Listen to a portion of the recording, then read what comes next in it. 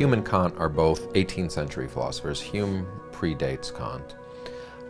And one of the things that Hume is famous for is an argument to show that we can't have knowledge of what he calls causal connections, which is to say we can't have knowledge of the causal links, the cause-effect connections between events. One of the things that Kant is famous for is giving an answer to Hume's critique of causality.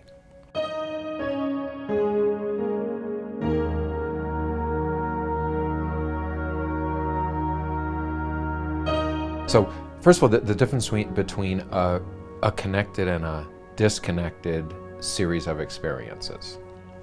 Example of a disconnected one would be something like, I'm here at Auraria campus, and then the next moment I'm at the state capitol. And the reason that's disconnected is because there's nothing in between the two experiences or the two events that links them together. And here's what I mean by linking them together. Take the case of a connected series of experiences. So for instance, say I let go of an object and then it's on the ground.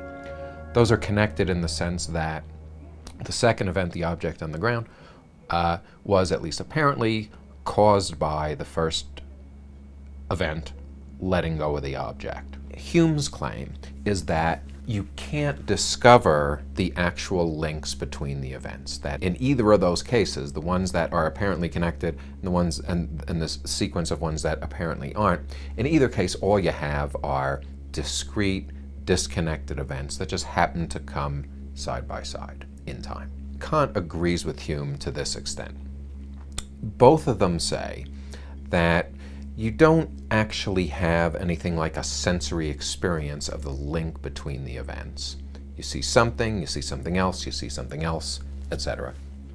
And they also both agree on this. They'll both say that even if the sort of raw data that you're experiencing is such that the events are apparently disconnected, they both agree that the mind will spontaneously or automatically connect up the events. So if I had an experience where I was here, say, on Auraria campus, and then the next thing I know, I'm at the state capitol, they both agree that our minds would fill in events between those two events in order to link up the two experiences. Specifically, my mind would fill in between those two events a series of causally connected events that would then hold together the entire series.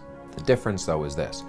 What Hume would say is, sure, your mind fills in the gap between the two events, and so you always interpret events as though they are causally related. But Hume would say that doesn't mean the events are in fact causally related, that just means you interpret them that way. Kant's innovation is to say this. There are certain interpretations that your mind brings to its experience that actually make the world what it is. That is, there are certain interpretations that come from your mind, but they are nevertheless part of the world, even though they're originating in your mind.